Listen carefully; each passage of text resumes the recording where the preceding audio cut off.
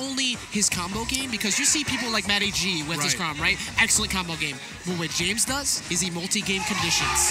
He will do down tilts, see what you do, and then as he realizes your reaction off down tilt, 2 games later, he will punish it to the way that you left. He left it open before. Yeah, and Dabuz, obviously, same can be said for him. We already know leagues about how great this guy is. I mean, and what's funny is that they have to play. They've played a few times in Smash 4. They've never played in Ultimate, but in Smash 4, whenever James would travel, Dabuz was his bracket demon. There were so many events where he was just praying that he wouldn't have to play Dabuz. But this is a new game. He has a new character. He doesn't play Diddy Kong. It's not Diddy Rosa. So we'll see how it goes. But these two do have a little bit of a history in the past game. Yeah, you know, and also going into this one as well, we're sitting there talking a lot about James's prowess and his ability to set up. Dabuz, same way. He's the immovable wall. Granted, he's a lot more aggressive than people give credit, but he's still, his defense is really hard to mix up. Like, you can't open him up very easy, and he will let you feel like you have an option that's open, and then afterwards, explode. He will wait until you will die for it to show you that that option is bad. Yeah, getting started here on Pokemon Stadium, pretty even. This matchup's going to be very interesting because we've heard a lot about Olimar and how that up smash is completely broken. But Olimar traditionally doesn't do good against swords. I mean, you shape on shield, you get a combo game out of it, you get so many good things out of that up smash, but it's such a good utilization tool for what James wants. He wants to approach through the air. That up smash is going to be the best anti-air option he has available to him. That's right. And we're going to see a lot of Pikmin just dying left and right because Chrom with it. James you're right. Yeah, the Pikmin all disappearing. And those Pikmin were gone. Like, this sword is going to be slicing those things in half every 5 seconds. And being able to, like, I like what James is doing right now. That he's got the stock lead. It's like, all right, I'm not going to commit to an approach. I'll play the clock, which I just realized is 8 minutes today compared to 7.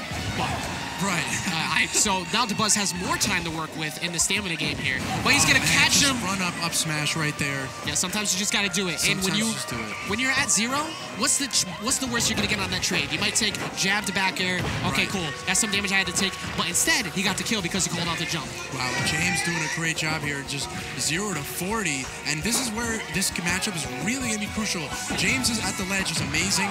Olimar not traditionally that good at the ledge, and Chrom is broken at the ledge. So yeah, that F tilt covering so much. That F tilt still contender for one of the best moves in the game.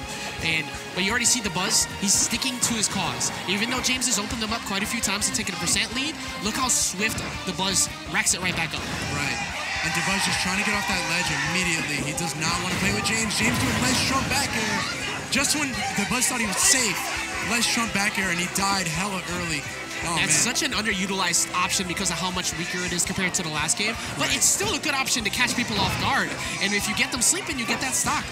The thing that James is doing well, regardless of the % that Dabuz puts on, is he is able to close out these stressful situations a lot easier. Man, Dabuz getting no air there, man. Looking for space. He has 1 Pikmin on deck. It's the Pikmin he wants.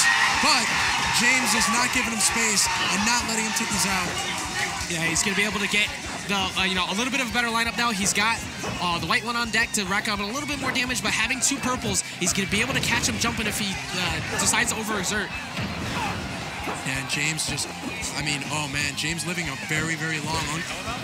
That's such a good option out of shield there. 26% for free. Oh boy, and this is where it's Dabuz choosing to pick an offensive option there and landing with the down air, which is going to help him because last time if he air dodged, he was going to die. He had to pick an option that was not going to get him killed. The defensive option would have gotten killed. Attacking at a disadvantage is not necessarily the best option all the time, but when you see somebody's being super aggressive, just go for it sometimes. All right, and Dabuz, bringing it back a little bit. At least the stocks are even, but now he's at the ledge. Double parry, almost catching him with the F tilt on the neutral get up. He almost had the roll as well. All right, and Dabuz with the up smash to purple Pikmin. The crowd's going a little wild here for another set that's happening next. Yeah, I don't know if that was... we'll talk about that in a second. I'm not sure if that was actually the Royal Rumble or if that was a real match. That's going to be a stock. Yeah, game 1 going to James, and New Jersey is popping off. So on the other stream, I don't know if that was the Royal Rumble or if it was actually top 32, but... It was top 32. That was top 32. Wishes just beat Light. Just beat Light. What's up? Winner's quarters, Wishes just beat Light. And you know what? It's interesting because he traditionally has had rough time against Light specifically. Some of his runs have been ended by Light. But yeah, that's what people are popping off for, and now they're going to be popping off for Game 2. New Jersey's doing a great job. Dabuz went down again against James.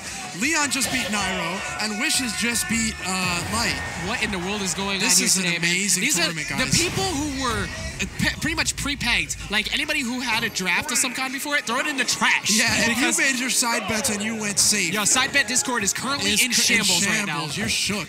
And Town City now for Game 2. Dabuz probably, I assume James probably banned FD, and Dabuz probably going for the second best option, which is probably Town City. Yeah, probably FD Kalos. Like last thing he wants to do is be walled out by Dabuz, who gets more room to just reset. James wants to close the gap as much as possible. Right. And every time he's closed the gap, look how much damage he gets compared to Dabuz. Yeah, and what James is doing great here is not letting Dabuz land and keeping him at the ledge. Olimar doesn't have great options in those scenarios, but look at his damage output. I mean, already he's up. Now, see, this is a situation where Dabuz shines. When you force Chrom, who has a relatively weak recovery, at the ledge, his ledge trap game is always on point. He will consistently push you off. James has to play perfectly, but luckily for James that time, the platform was just in a good enough position to recover without getting punished. Yeah, and James answering with these F-tilts, not giving up. Ooh. I think that might have been a little bit of a DI. Actually, no. Yeah. If he DI'd in, he would have died to up throw anyways. But blue throw, being a little bit stronger, definitely didn't think it was going to kill. Right. But F-tilt doesn't need any rage. That move is amazing. It is blessed by whoever decided to approve it at the developer office. Right. I mean, Chrom's tilts are just so scary, and for a character like Olimar who's gonna have trouble landing and getting juggled, that's really what we're seeing is when James is winning, it's off of these the tilt pressure and just Olimar not being able to land. Exactly, and you see that Dabuz trying to box his way back in, taking that 26%. He's yet again being buried, but Dabuz not seeming too phased by a lot of these frame traps, regardless of being in a deficit. Like, he's very good at keeping his composure regardless of being behind. Yeah. And man, James has got to be careful, man. These Pikmin rack up damage really, really fast. I mean, that white one is particularly, I think, does the most damage when it latches onto you. It does. And I think a big thing in James's mind right now is like, you know what? I'm taking a lot of damage from these ticks, but I have killed Dabuz first every time so far. Almost catching him on a frame trap potentially there, but doesn't get the jab to bear there to potentially force him off stage. And I'm watching closely at what Dabuz is doing here. He's playing it very smart because it just feels wow. Just as I said that. You play smart. You can play smart all you want. And James was like, all right, but there's a sword and it is a swinging. Yeah, and it is coming for you.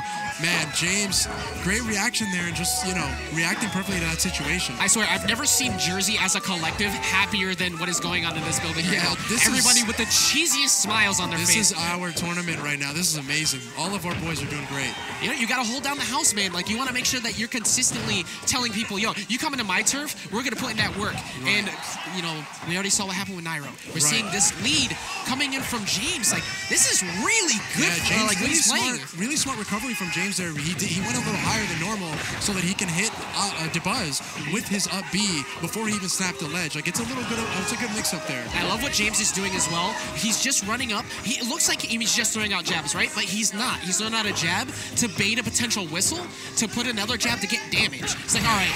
And he catches him at the ledge with double-edged jabs. James we have that bait there. 2-0 lead for James. After we just had Nairo go down to Leon, we just had Light go down to Wishes, and now we have potentially James. Maybe 3-0 over. I think Dabuz is going to switch. I mean, I can imagine that Rosa is probably even worse against Chrom. He has the Rosa. He has a Palutena. He has Palutena. And, James actually, personally, he's told me he really doesn't like Palutena. He doesn't like that matchup. But earlier on stream, he did really good against Palutena. I don't know if maybe this is all going into Dabuz's mind, but Dabuz is a master. He's one of the greats. He's one of the greatest of all time. I can't wait to see what changes he makes in this game. You don't become that consistent. I actually really enjoy watching players like Dabuz and Nairo and all them when their back is to the wall. Yeah. Because that's where you see how brilliant those players are. Like, he's going to have to answer these things from James. And we're about to see what he's going to do. Let's see if he goes back to Olimar. Or I think, yeah, you know, actually he's just going to run it as the Olimar. I agree heavily with what you said. If you ever want to improve as a player, go and watch. Right. When their back is against the wall, even if they lose that set, what were they doing to run it back? And how did they adjust? Right. It's going to be so important that Dabuz plays perfectly and, like, figure out what's going on. But 26% right off the bat. Answering that up smash on block with an up B immediately, that's not safe, my guy. Yeah, James just, and I wonder if stuff like that, you know, it really gets in a player's head where now he cut off an option in Dabuz's mind. Dabuz is maybe gonna second guess whether he can do that move again. And that time he caught on to the fact that he was gonna go for the ether, but now James has to mix up game. It's like, all right, you finally didn't get punished from my ether. I'm probably gonna tomahawk in front of you next time.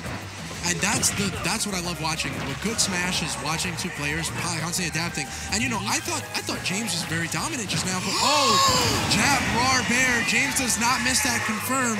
I was about to say how even the game was. Look. And the second he got Dabuz at the ledge, I mean, Dabuz just lost stock off of a jab. It's like we are just cursing Dabuz every second we get. Like, we're sitting there complimenting on how he's adjusting to the defense, but the ledge traps have been immaculate from James so far. Right. And you know, I feel like Dabuz is playing his same game, but maybe a little more careful. He's just trying to space and get that damage up better, but he's gotten 45% off of that. You know what's working really well for James right now? After watching that situation yet again occur, I'm noticing that Dabuz just seems to be having a bit of an issue with dealing with the out-of-shield options in general, like the proper spacing of Chrom. Like, how do I get in close enough? Jab the bear again! And, you know, that's the thing is that Olimar is very good at up smashing people's block when they don't have a disjoint that can space, like punish him for doing it from too far. But with Chrom, you can't do that. Yeah, everybody jokes about the fact that Olimar's a sword fighter, right? Well, there's an actual sword on the other side of this that's putting in absolute work. And he... Oh my God, are we about to see a 3-stock? I mean, Dabuz is having a that up throw will finally put him on... No, it's not going to put him on the board! Dabuz cannot find anything to work for him right now. James is just walking away with everything he wants to. But yeah, James jumping off that platform immediately. He knew that up smash was coming, and then Dabuz just going for it. And now, you know, this is something. Oh, a down smash hitting below the ledge. Yeah, not having enough of invincibility at that point. He was at 167. That's going to happen. Man, reading the air dodge in, but just misspacing it a bit. He's been going for jab the bears this entire time, so he knew that the air dodge was coming. Now, is he going to go for it and read it again, maybe? He's throwing out the up smash like, look, I'll trade, you die. I don't care if you're throwing out hitboxes. You're just going to die to this. Yeah. And I mean, Dabuz playing really careful. He's just trying to get that damage in, but it looks like it looks like everything he wants James has an answer to.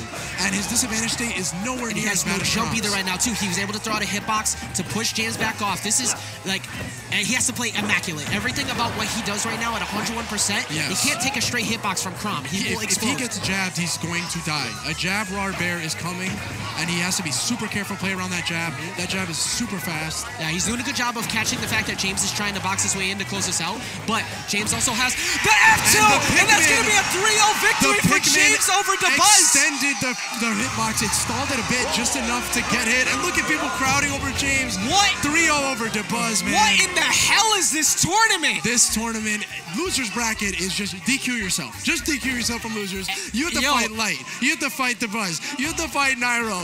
Dude, just DQ yourself in losers. This is insane. If you didn't decide to come out to this, you are missing out. You are bummed. Just go into Twitter right now and say, nobody will believe you. Nairo's in losers, Wishes is in losers, Light's in losers, and Dabuz is in losers. Can I just talk about my New Jersey brethren? No, I'm gonna go ahead. Preach it. Go ahead. You earned this one. I don't want Nairo to lose. He's one of our bros too. But our local guys just completely sweeping these PGR players.